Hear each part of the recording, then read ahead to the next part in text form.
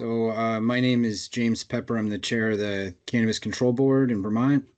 Today is Wednesday, June 26th, 2024, and it is 1:05 p.m. and I call this meeting to order. We've had quite a few health issues and outages at our agency. So I'm going to keep my remarks short today. I did want to acknowledge the passing of longtime Bennington Senator Dick Sears on June 1st. It's really hard to overstate the impact he's had on every piece of criminal justice reform that's occurred in the state in the past 3 decades. But I'm going to focus on cannabis. When you look at the guy, you'd think, what could he possibly know about cannabis? And, he'd probably be the first to say not all that much.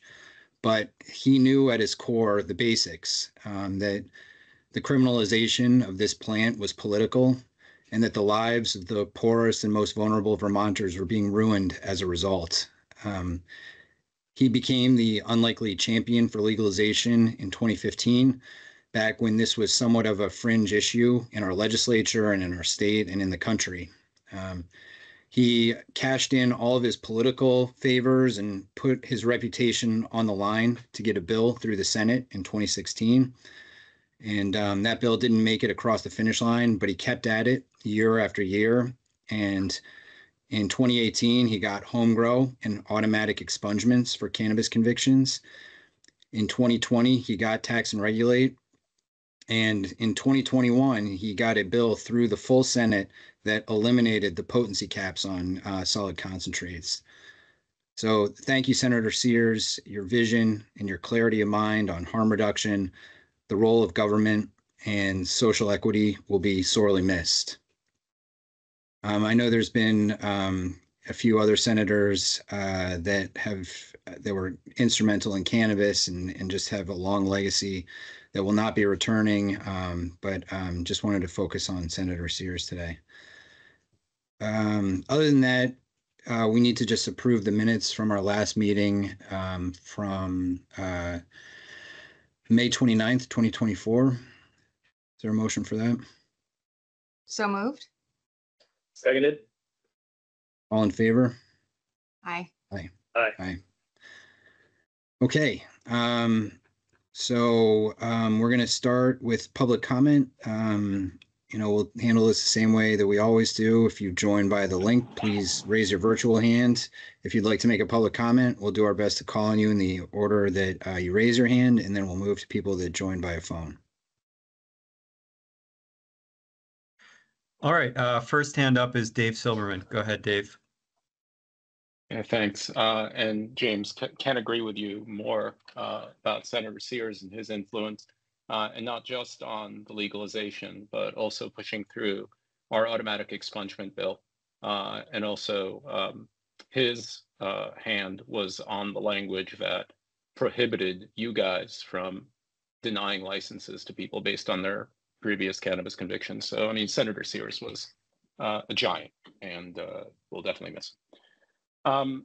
I brought this up in my comment last month, and I hope that you'll be able to speak to it this month.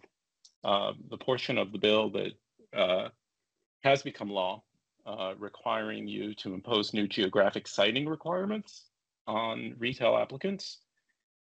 We would love, I think we, like the whole industry, would really love to understand what the CCB's intention with that language is and what it is that we should expect to see. So any comments on that from you would be very welcome. Thank you.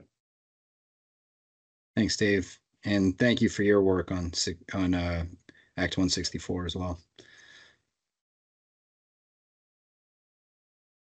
Thanks. Next hand up, James Lang. Go ahead, James. Hello, can you hear me all right? Yep. Yep. Ready. I'm a IT guy for a few retailers here in Vermont, and today the focus of my comment was just going to be the packaging and reuse programs. From where I'm standing, it just doesn't seem like we've made an honest effort to like subsidize an industrial dishwasher or figure out how we can guide licensees to best handle consumer packaging waste. My colleague Liz, who runs one of my dispensaries, wrote a great comment. She wasn't able to attend today's meeting, so I'd like to just read this comment and then I'll be done. So here's what we got together and wrote. I'm writing today in regard to the packaging recycling program. I would like to comment that the board should refocus this program and find new, better solutions to this program and make a plan to support licensees making efforts to recycle. We are currently sitting on at least half a ton of returned product packaging with no direction on where to take it. There are currently no solutions to licensees other than allowing retailers the option to collect, clean, sanitize, and then resell to manufacturers. This process would require a manufacturer's setup with industrial-grade equipment, staffing, and strict sanitation procedures. To that point, and to my knowledge, the CCB does not define parameters around sanitization of cannabis packaging. The lack of guidance on this matter feels like a violation of Act 148. Vermont and our licensees care about where our waste is going, and I urge the CCB to step in to create a comprehensive recycling program for our industry. But that will be all. Thanks for the comment. I appreciate it. I can just quickly say that, I mean, I wouldn't call it a recycling program, more so a reuse program. However, there should be guidance coming in the near future on sanitation. Things get a little bit more interesting when it comes to subsidies for some of this equipment. But happy to connect James, and I can't recall the name of the individual you also mentioned. We can connect offline on some of my thoughts around that. Thank you. I'll reach out. Any other public comments from people that joined via the video link? And if you joined via phone and would like to make a public comment, you can unmute your phone by hitting *6.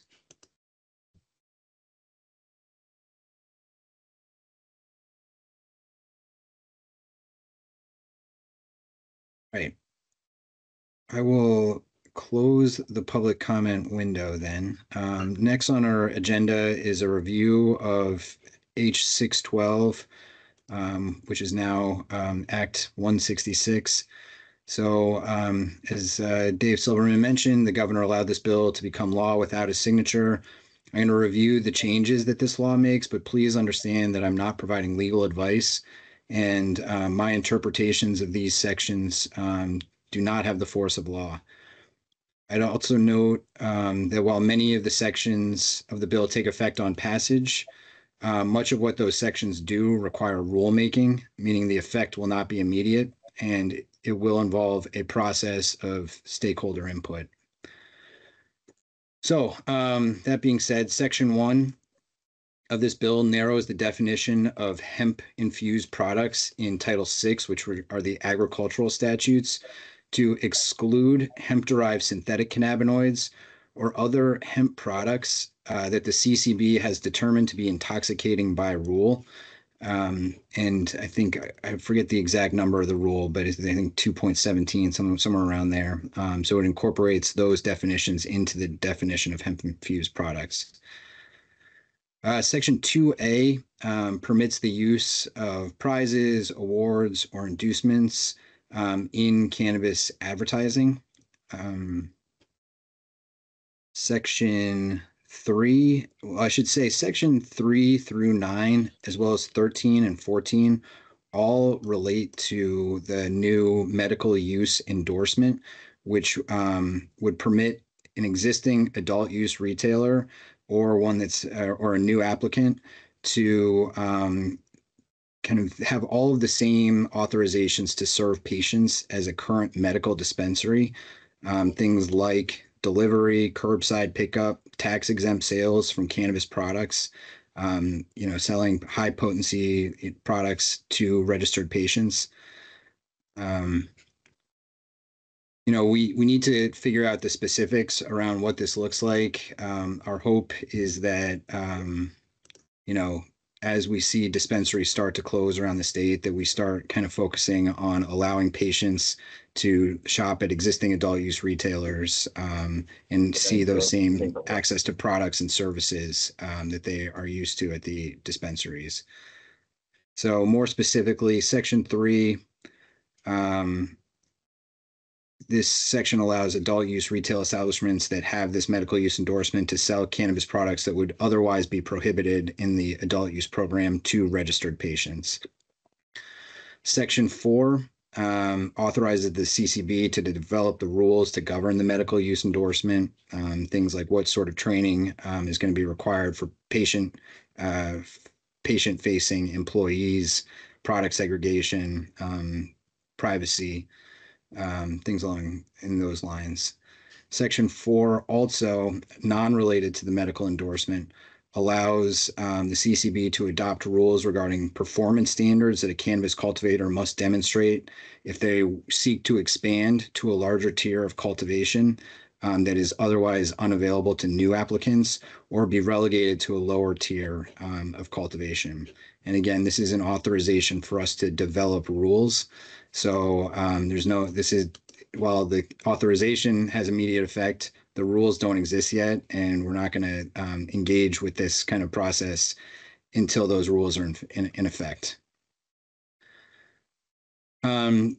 This section also allows the CCB to consider criteria such as population density and the needs of the market when reviewing a proposed location for a new cannabis retail establishment. This is generated out of a concern that certain areas of density of retail stores are making certain areas of the state kind of oversaturated, and that there are other areas of the state that don't have, easily accessible retail establishments. We don't know currently what that criteria will look like. To Dave's point, our hope is that we kind of put a basic sketch of what we think is appropriate in rule, and that we receive public comment on whether that's feasible, whether it makes sense. I think everyone on the board would have loved to see kind of elimination of the opt-out or opt-in presumption, to go along with this, so that more areas of the state would be accessible to retail. But I think this is at least one way where we can have a more equitable distribution of cannabis retail establishments. Section 5 authorizes adult use retailers, this is back to the medical endorsement, with this medical use endorsement, the same permissions that a standalone medical dispensary would have, including tax-free purchases and access to otherwise prohibited products and delivery. Section 6 establishes the fee for the medical use endorsement. It's $250. That section doesn't take effect until July 1st of next year. So there will not be any medically endorsed adult use retailers until at least July 1st of next year. Section 7 adds ulcerative colitis to the list of conditions that qualify a person for the medical registry. Section 7A adds some additional safeguards for patients under the age of 21 who are seeking access to the registry. It reintroduces an old concept that a person who's under 21 and applying for a medical card must submit a healthcare form with a healthcare provider that they have had a minimum of a 3-month relationship with, and that there's been a physical examination, meaning that initial card can't have telehealth. Section 8 extends the renewal term from 1 to 3 years for all registered patients. I think most people here know that historically, there was a 1-year term for all medical cards. We were able to convince the legislature that that led to a lot of unnecessary paperwork amongst a very vulnerable population. And so they extended it for all but chronic pain last year, and this year they added chronic pain to that kind of 3-year renewal term. Section 9 reduces the application and dispensary fees for the kind of standalone medical dispensaries to make them more equitable with an adult use retail license. Section 10 removes the authorization to impose a fee for an advertisement review. This is, we weren't charging a fee anyway, but this just clarifies that we will never charge a fee for reviewing advertising. Section 11 was a technical correction. It involved a typo and just kind of a reference to our predecessor agency.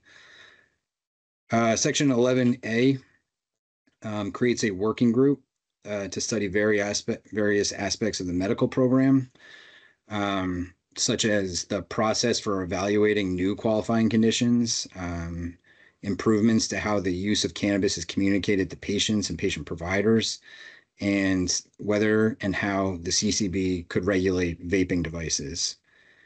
I'll just say right now that I think there's about four, depending on how you slice things, five distinct study committees that the legislature asked us to conduct this summer and fall. And so we're going to be kind of scheduling those with the named stakeholders, but everyone is allowed to participate. We'll post the dates of those on our website events page, and we would really encourage participation either at those meetings or through public comment. Section 12 allows outdoor cultivators to use existing farm buildings for basic cannabis drying and storage without having to bring those farm buildings up to the full spectrum of the commercial building codes. Sections 13 and 14 exempt cannabis sales to medical use patients at one of these medically endorsed adult use retailers from the cannabis excise tax and sales and use taxes. And it also requires record keeping of these sales that the tax department could review if asked. Section 15 replenishes a fund at ACCD, the Cannabis Business Development Fund, that was established to support cannabis businesses with technical assistance, loans, and grants. We, separately from this, have a report due later, or I guess early next year, about how that money has been spent, how it's been kind of moved out into the field, and the effectiveness of that fund. So this just kind of makes sure that there's still kind of a body of capital to draw from for social equity businesses. Section 15A asks a group of stakeholders to discuss this very fund, the Cannabis Business Development Fund. Is it effective? Is it not effective? What's the impact? And how much on an ongoing basis should be put in that fund to make sure that it's being as impactful as possible. Section 16 and 17 kind of go together. I know this was a controversial part of the law. This authorizes a municipality to establish certain minimum setbacks between the edge of an outdoor cannabis cultivation site and a property boundary. This section, well, I should say section 16, which is the one that allows for these setbacks to be created, doesn't go into effect until January 1st, 2025. And it has to happen at your local select board level. So, it's really important if you think that you may be on an impacted property, as in if you're growing close to your property line, to keep a close eye on what your select boards are doing with respect to this kind of cultivation siting. Section 18 is another report requirement. And we're just, it's asked the Cannabis Board and a few other named parties to evaluate what the impact of Section 16 is going to be to the existing cultivators, and propose some alternatives that might be less impactful to the existing cultivators. And I think that is the entirety of the bill. Julian, Kyle, any questions about any of those sections? Nope. Thank you Nope. for running through it. Thank you, Pepper. Yep. And again, anything that requires rulemaking, that will be a very public process, as it always is. And we really encourage input. And for all those study committees, the legislature, they make decisions about what they're going to do next year well in advance of the time that they gavel in. And so these reports are really establish the foundation of what they're going to consider. And it's almost too late if we bring these ideas to them, in January. So anyone who may be impacted by any of these reports, or has, some thoughtful analysis of some of the issues around vaping devices or citing or kind of the medical program, please engage with us over the summer and fall so that we can kind of get a clear picture of, what sort of, we can provide the legislature a clear picture of what changes they should be considering. Yeah, and I will say some of the medical lead-driven study committee components do look a little similar to those paying attention of some work we did last year. I still think we want to dust those off, make sure that's still the correct approach moving forward. But just be on the lookout. We're trying to figure out internally right now logistics behind all of these committees and scheduling times. So that should start happening over the next couple of weeks. I think we're hopeful to kind of start with some of them mid-July, I think, if memory serves. So be on the lookout. Yeah, and just to underline a point that I made earlier, you don't have to necessarily drop everything you're doing and participate in one of these meetings in order to get kind of your ideas on the table. Anytime you submit a public comment, it goes to Julie, Kyle, and my inbox. And so if you look through some of these reports, one of them is on how we should change cannabis advertising. If you have thoughts about that, you can always email them to us or hit that public comment, and then we can kind of compile those and talk about them at the meeting, even if you're not able to attend. All right, Gabe, are you willing to walk through the executive director report while our executive director is out? Yes, if you're willing to sit through me using PowerPoint, I am willing. I think we are. This will be exciting for all of us. Okay, well, standing in for our fearless leader, Olga Fitch, I'm Gabe Gelman. I'm the CCB's general counsel. It is not my usual function to put this up for you, so I'm going to try to do that in a way that works. Let me see if I can get this in the view it's meant to be in. You go to slideshow. There we go. Sorry.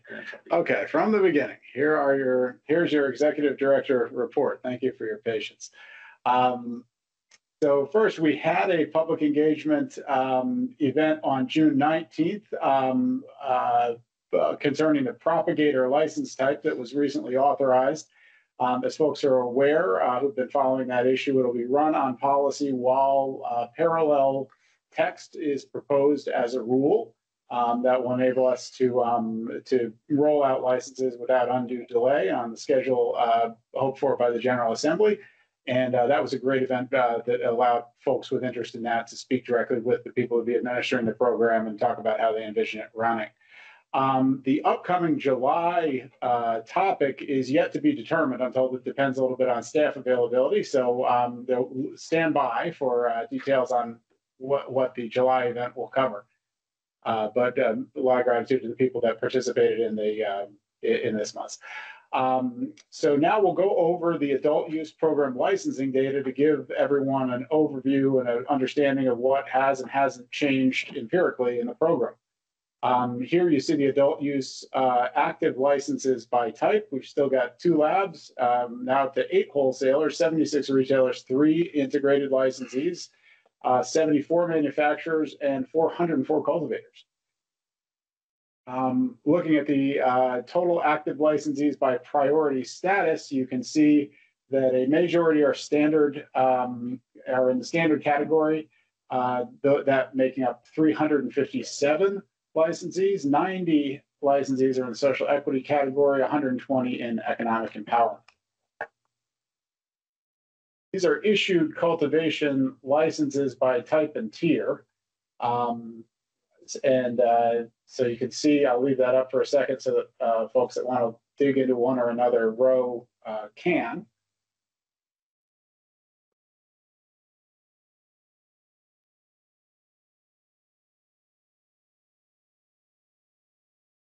And moving on, these are issued manufacturer licenses by tier. You've got 12 in tier 1, 55 in tier 2, and 7 in tier 3. And looking at cultivator licenses by priority status, you can see a similar distribution. majority 62% in the standard category, 17 is social equity, and 21% being economic empowerment. And here are this is an interesting one, cultivator licenses by priority status. And you can see that the distribution of applicants follows more or less the same pattern until you get to the kind of third cluster, where you can see economic empowerment applicants occupying 31 spaces there, which is not the pattern seen in the other categories. I'll leave that up just for a second so that folks can study it, and of course this will be posted online.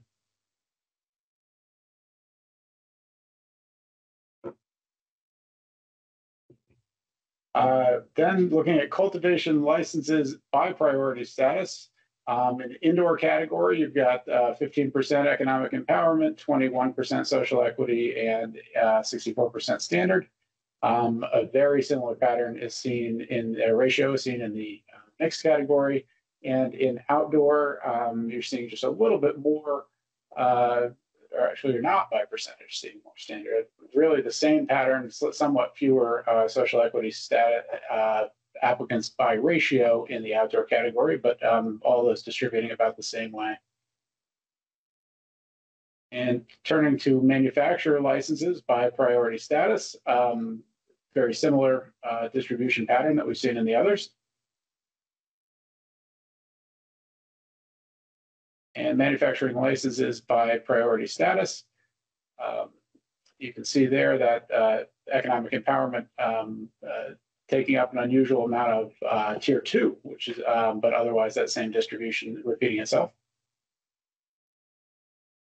Very similar distribution in retail.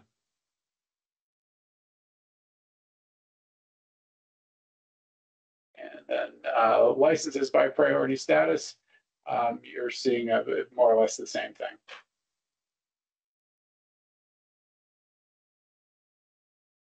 And then license relinquishments by priority status. And the most notable thing about it, that distribution very consistent across. We're seeing relinquishments occurring in the categories in almost the same ratio as elsewhere.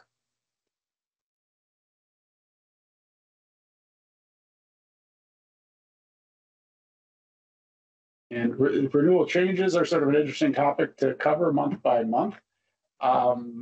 Most applicants, and that's probably a relief to the licensing division, stay right in the category that they're in. But they're 8% change tier, those being 27% of those being 27 applicants change tier, making up 8%, 18 change type for 5%, and 4 applicants change both type and tier, not common, and makes up 1%. And these are the issued renewal changes for cultivators. And you can see there, outdoor to mixed was the most common change, followed closely by indoor to mixed, and then folks changing from mixed to outdoor. And the least common type change was the 3 folks changing from mixed to indoor. And here are your issued renewal changes for cultivators and manufacturers. Most people, this one was a little bit of a surprise to me. Most are going up. And then a quarter did decrease, and there are rational business reasons to make your tier match what you're actually doing. And so kind of a healthy sign that folks are moving around as their growth dictates. And here's just another way to look at the cultivation tier and type changes at renewal. I'll leave this one up without talking too much so that folks that are interested in a particular row can have a look.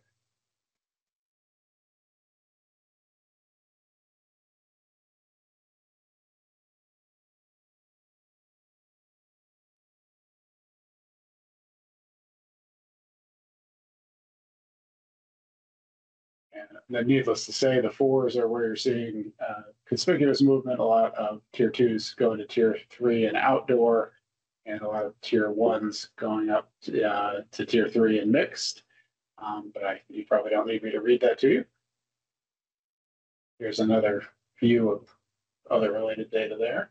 It's cultivation tier and type changes at renewal.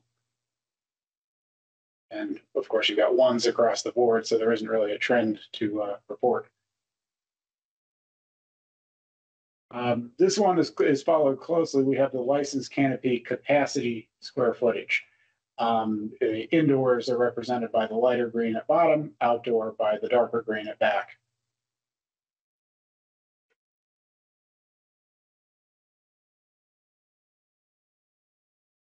And this is capacity versus utilization. And so as you can see there, and I had asked, how do we know this? And of course, it's from inspections and the inspection data that are collected in the field as to how much allotted space each licensee is using as a ratio. So you can see there much more unused square footage in the indoor category than in the outdoor category. But that one's an interesting one to follow month to month.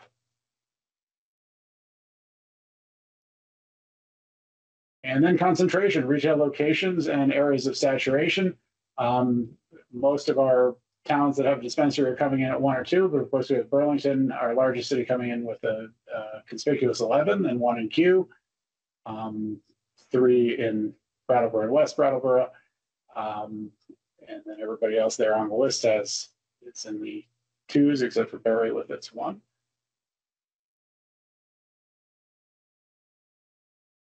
And here are pre-qualification applications by status. And pre-qualification, of course, is the system used to get somebody a kind of stamp of approval that is good, that essentially is the licensing staff's guarantee that they're qualified for licensure, that they can then sort of cash in for a period of 1 year from the approval. So really a testament to how well that program is working. 68% of the applicants that go through and look for that advanced seal of approval get it, which means a smooth ride is virtually guaranteed to licensure. Our hope is that takes a lot of stress out of the application process, a lot of uncertainty out of the application process, and it also allows our staff to interact early with applicants so that they're not encountering roadblocks, for example, related to the one license rule and other statutory obscurities that it would be terrible to tell them late after they've made a significant investment. So by running the program for every applicant, this has been really, really helpful. There are some circumstances in which one just can't go through pre-qualification that aren't necessarily signs of permanent trouble. For example, if somebody has a presumptively disqualifying criminal conviction 30 years old, it could be kind of obvious to everybody that they'll be fine when they eventually apply, but they have to go through, they can't be pre-qualified. They just have to go through the regular application process. So as you can see, we've got 68 approved, 4 denied. Denial does not mean a final decision of denial. It means the pre-qualification team says we can't pre-approve you, but you can go ahead and apply, and there may be a contestable issue that you could bring to the board. 29 were dismissed. Generally, that's occurring from just fall away from people choosing not to follow up. 9 incomplete, and the other categories are just sort of subcategories of incompletion, and 15 were withdrawn. And compliance data comes next. So you can see what the compliance team has been doing in the field. 109 inspections and 16 investigations since the last report. Most of those coming into cultivation. Integrateds are kind of sleepy, and they're not numerous, so it makes sense that they would be. And manufacturing, a lot of inspections, no investigations. Retail, 11 inspections, 7 investigations, and a single investigation concerning the wholesale category. So most of the activity there happening in cultivation, which makes some sense when you think back to the numbers. And then compliance actions in the reporting period. 6 observed product destructions. Usually that's happening voluntarily when somebody has had a crop failure or a problem. There would be some process if the board wanted to destroy crops somebody didn't agree should be destroyed. 2 letters of warning. No caps went out this period. No notices of summary suspension went out this period. 2 notices of violation. 17 new complaints were received. Complaints may be received from external or internal sources, and so that doesn't necessarily mean 17 members of the public. It may mean that some subcategory of those were irregularities observed by the licensing team. For example, if somebody shows up and that hasn't had insurance for 6 months or something like that, that could get into that score. But that shows you where compliance actions are coming from. And this is a breakdown of the types or sources of new complaints. Pesticides, that 5, those are most likely internal and popping because of results seen internally. General compliance issues are 4. Adulteration is 3. That often describes a consumer concern about perhaps being sick after consuming a product. And then consumer product concern, adulterated cannabis, hard to tell those apart. And then unlicensed activity generated 1, and advertising issue generated 1. Gabe, I'm sorry, I'll go back are to those it. new complaints since last month's meeting? New complaints? That's correct, yeah. Okay, thank you. So just in that 1 month reporting period, I should have made that clear, I'm sorry. Thank you. Didn't mean to mess up your PowerPoint advancement. I'm on the edge of the cliff here. So this is a look at the medical program. The total patient and caregivers in the registry are actually seem to have leveled off to the extent you could look at these narrow slices and small numbers and see a pattern. This is a decline that's been much talked about, and that Act 164, formerly H612, effectively proposes to do something about by integrating, by making available endorsements. So folks that are interested in this decline, why it's been happening, et cetera, would really be a great time to be involved in the rulemaking process with the rules that will be, the rule updates that will be provoked by the new Act 164. But that data sort of is what it is, and month over month is barely a change. Okay, and so we have come to the staff recommendations for approval. The following applicants have demonstrated compliance with all requirements for their license contained in CCB rules 1.4, 1.5, and Chapter 33 of Title 7. And so they are recommended to the board for approval. And board has had full access to any details that it might want about those, but these are the staff's recommendations. I won't read them to you, but I'll just leave them up so people can see them. Yeah, and for those who join via phone, these will be posted on our website later today. So Klobosowski and Northern Buds are there.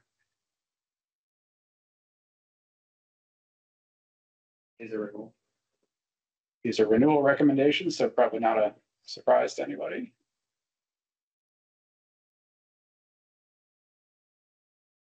Or renewals.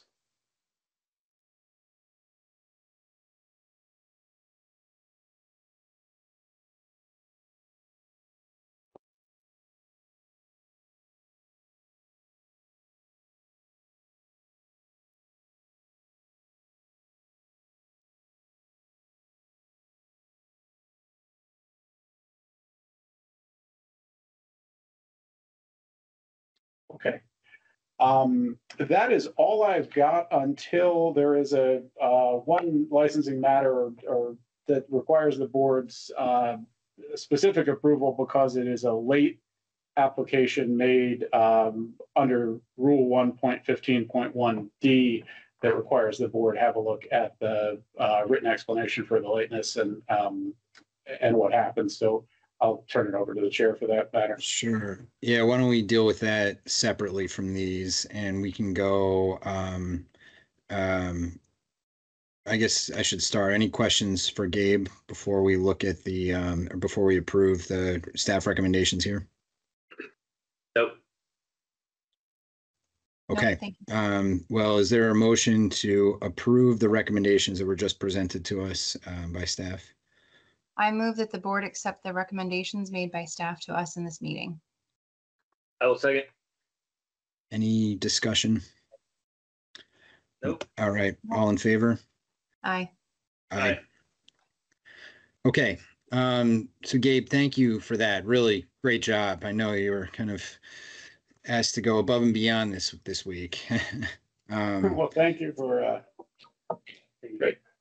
Yeah. So as you alluded to, there's an issue that came up that kind of deserves kind of unusual, or I guess not unusual treatment. We certainly anticipated this might happen in our rules. So it's got a few intersecting issues I'd like to just kind of lay the groundwork for. So, under Rule 1.15.1, a licensee must file a timely and sufficient license application at least 30 days prior to the licensee's expiration date, which is kind of the amount of time we decided we need to review a complete application so that there's continuous licensure. And if a licensee fails to file a complete renewal by the application or by that time, they can submit a renewal application, but they need to accompany it with a written explanation as to why they didn't meet that deadline. And then acceptance of the application is at the board's discretion. Kind of the intersecting issues that we saw here are that, under the Vermont tax law, specifically Title 32, Section 3113, a state agency is not permitted to renew a license unless the recipient is in good standing with the Department of Taxes. And in this case, the licensee had unresolved tax compliance issues during that kind of 30-day buffer period, and that the agency could not renew the license because of that, and it did expire. And then, as we all know, an unlicensed entity cannot possess commercial quantities of cannabis. This licensee did cooperate in moving the cannabis inventory to a licensed custodian while addressing the tax status issue and other compliance issues that arose from an inspection. So the establishment has provided this written explanation to us as to what happened, and asked that the late renewal application, now complete, be accepted by the board. You all have copies of the letter, as well as the kind of pre-licensure inspection report. So the question that we have to discuss now is, do we feel comfortable accepting this renewal application based upon the explanation provided and the kind of inspection findings? We have all had an opportunity to kind of look at some of those documents. And I think we have essentially three paths forward. One is to accept the application. The other is to deny the application. Or the third option is to seek more information from the licensee at one of our kind of evidentiary hearings as to kind of what happened and whether we feel comfortable with the kind of explanation and the kind of essentially the correction of the violations. So I open it up to the board for discussion. Can I ask a question, procedural question, Pepper, about that third option? So if we decided to move in that direction, this licensee would not be able to operate in that time. It's not like we could approve, or perhaps this is my question, they could be approved on certain conditions or no? Gabe, can you help me with that? I remember reading Rule 1.15 that we could actually allow a kind of essentially a temporary license if we wanted to during this window. Yeah, the board, it's a little bit hard to make out Rule 1.15.1, but I do think it could be construed as allowing you to issue a contingent approval so that you can keep somebody out of the market if you feel like you're leaning toward approval, but you need more information before putting a final stamp on it. You could invite the person to an evidentiary hearing. The obvious time to have that would be the hearing day that you've set up to handle when you need more information. Usually that's happening around one license rule issues and not these Rule 1.15.1 issues. But it's the same thing. You could take advantage of that time to just hear from the person. But in the meanwhile, if you felt it was inappropriate to, or just unduly harmful to hold the license up, you could issue a conditional approval. I can't imagine, that's sort of implicit in your authority to approve outright or deny outright. So I do think that is an option that you could exercise if you want it. Okay. And then how, maybe you covered this, Pepper, and I was kind of looking over the documents, but how late was the application initially? I have some notes on my desk in the office that lay out this explicit timeline. I just don't have them in front of me. I think I- that there were, Gabe probably knows, or licensing. okay. I don't need to interrogate you necessarily. I'm just asking the question. I don't know by the day, but I can tell you the general gist of it was that the licensee was not completely disengaged, didn't just forget and say nothing for months. There was an ongoing effort to establish compliance with the commissioner so that the license could be renewed under 3113. There was a brief period of time where that compliance actually was established, and then we got a notice that it wasn't, that it had fallen apart, that the compliance status had flipped back to red for a minute. And that's because that's happening in that 30-day buffer period that's meant to hold everybody up and say the staff can't follow hour by hour developments. It created this problem. But the current tax status is compliant, so issuance would be lawful under the tax title 32. And so it's really just a question of, are you comfortable with what you have received by way of application, as well as the remedial steps that were taken and reported in the most recent pre-inspection report that was provided to you. So would it be correct to say that the compliance issues are resolved, or the applicant is making progress on those? Would that be correct? I guess the best I can say is that I won't characterize the inspector's report, but she had 8 issues of concern, I think, and she did feel in her report that each of the 8 was at least getting attention. Sure.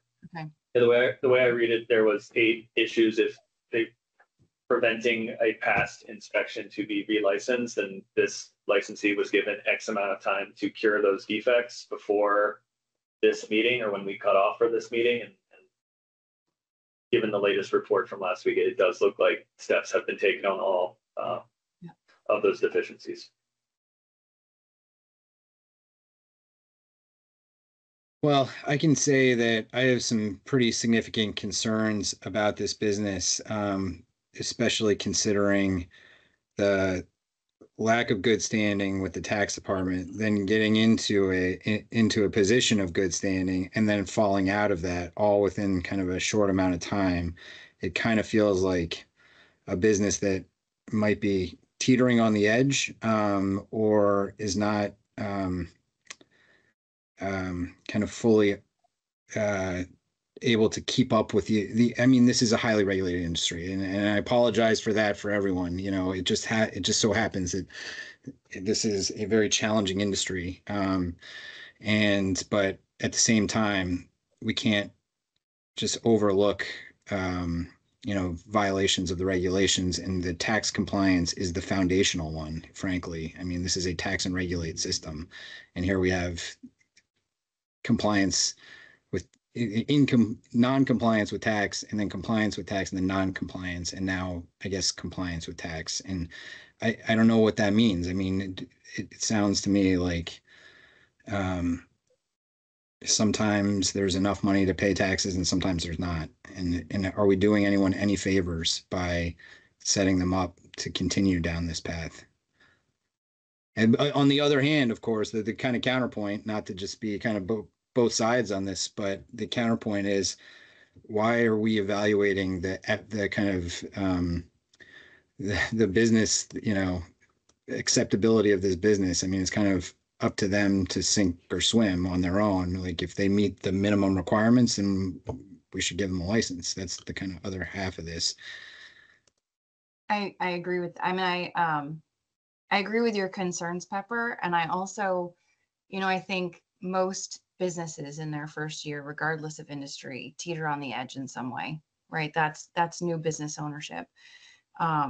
Compelling to me was her letter, and the issues that she's had with the various folks that she thought she was going to get help from, and then ultimately didn't. And in 12 months, I can see that being a huge, huge issue. And to your point, I don't, why are we evaluating the efficacy of a business versus whether or not it's compliant with our rules? Right. Exactly. Gabe, do you have a I just want to put in a detail about section 3113 of the tax title that might inform your thinking. Section 3113 has a lot of subsections, and it not only prohibits the renewal of a license unless the commissioner is happy, in a sense, it also empowers the commissioner mid-cycle to request that a licensing agency withdraw or suspend a license. So the reason I mention that is it means that the stakes are a little bit lower here, in that if the board were to approve the license and the licensee were to fall out of compliance, the commissioner is amply authorized by that section to request that the licensing agency do something in the short term. They would not have to wait for the next renewal and have a year of non-compliance. So I just wanted to point that out to you, because it means there's a little bit less risk and a little bit more. Yeah, that's helpful. Thank you. Thank you. The other issue that I'm having is, I mean, I assume that the tax compliance are the first bills that are going to be paid. I wonder about the other bills that this person has, or the other money that's owed to other licensees. And whether, if the taxes aren't being paid, how could those bills possibly be paid? But again, is that our area of concern, or is it strictly at the moment of licensure, or when the application is complete, has the licensee met all of the minimum criteria? Yeah, and I think the flip side to that, or compounding that issue, is if we decide not to allow this licensee to move forward, the debts that are owed will most certainly not be paid to those that they're owed to. There's no opportunity to try and make up ground. If there are debts to be owed, I should say. Well, and I note that, I mean, the only reason we are considering this one is because it came into us late, but we would not be considering the debt to be owed for any other renewal, or whether or not their business was effective for any other renewal. The only reason why we have the opportunity to talk about it is because of the lateness. So I just want to point that out as again, I'm not sure if it's really our role to decide whether or not the business is effective versus, it was late. Did they have a good reason for being late? And are they now in compliant with the rules? Because partly because I don't want to be in the business of deciding whose business is effective and will be most successful. I don't have an MBA. Right. I would agree. Neither do I. And it may bear mention, we have just very limited insight here. And of course, the only creditor the law cares about is the commissioner of taxes in terms of the licensing. I mean, that's the one hard stop, is that the commissioner's not happy, nobody's happy. It's also the only credit arrangement we have regulatory insight into. And so sometimes tax issues can happen without necessarily being an indication of insolvency, and can just be a bookkeeping error. I at one point I thought I had filed my income taxes electronically, as you do every year, and I found out years later that the thing hadn't gone through when I applied for some state thing, and the commissioner said I didn't get it. That didn't mean I didn't have the money. It meant that they didn't have their paperwork. It was the same under 3113. I couldn't do the thing until I filed that return from 5 years ago or whatever that I thought they already had. But that's the only insight we have. So that's my, as a regulator, we just hear from the other agencies of government. And our big concern really is just the one that I think that you pointed out already, that an approval today wouldn't facilitate non-compliance with the commissioner for the future year. But because of that safety valve in 3113, there's less to worry about. So Gabe, am I correct, and this may be a question for licensing, but am I correct that the only outstanding issue that was keeping this license from being fully submitted and complete was the letter of good standing from the tax department? That's true, and it's not. Because there was an interruption in licensure, there's a requirement that there be a pre-licensure inspection. Based upon the prior inspection that occurred when there was a license, there were those 8 areas that would have meant that inspection didn't go well unless something was done. But that was communicated by compliance to the to the licensee, and they were, as Kyle was saying, addressed in a manner that was satisfactory to the inspector in the most recent inspection. So it's not as though everything would have been fine without those 8 fixes, but it does appear those 8 fixes are done. Okay. I guess on that point in the tax compliance issue, I guess our initial question is, do we feel like we need to hear from this business at an evidentiary hearing? Do we feel like, based upon the record we have all the information we need to either accept or deny this application? I don't feel strongly about an evidentiary hearing. Okay. But I don't know what else we can I'm on that glean scale. at this point. Yeah, I don't know what else to glean from this point other than that kind of furthering and digging into people that this person relied upon to help their business. But again, it's running into what Julie raised, is where does our role stop and where does our role start? Okay. So that, I'll just put that as, I'll just eliminate that, take that off the table, so we can decide today whether we accept this application or deny it. Does anyone want to speak in favor or again, in favor of supporting it? I think we've all kind of indicated that as long as, this person has corrected the violations and, is in good standing with tax, what else can we expect? Which I think is a good kind of bright line for us. However, are we doing any harm to the overall, to other licensees or anyone else, the market in general, our own credibility, if we are willing to kind of accept late applications? Well, I think the late application thing is a little bit more nuanced as far as setting precedent moving forward, and what that late submission that we kind of heard from Gabe and I know the licensing team and other ways on how engagement to that point does help to kind of understand why something may have been submitted late, notwithstanding the tax compliant issues. So like, I think from my perspective here, I think we need to find equity across all of this license type, and afford certain things to other folks in certain situations moving forward. But I think the manner in which something happened in those final days up until something is due is important, or not even the final days up until something is due. This isn't trying to do your homework at 11:59. It's PM before it's due at midnight. It's what did those conversations look like ahead of time, and what actually prevented you from turning in a complete renewal application? Yeah, it matters to me in this case that the applicant, it sounds like they continue to be engaged throughout the process to some level. Do I have that right?